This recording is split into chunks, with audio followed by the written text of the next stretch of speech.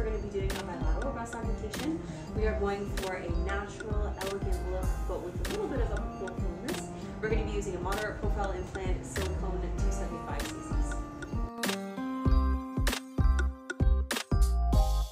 So the implants are in. I just wanted to come have a look at this scar.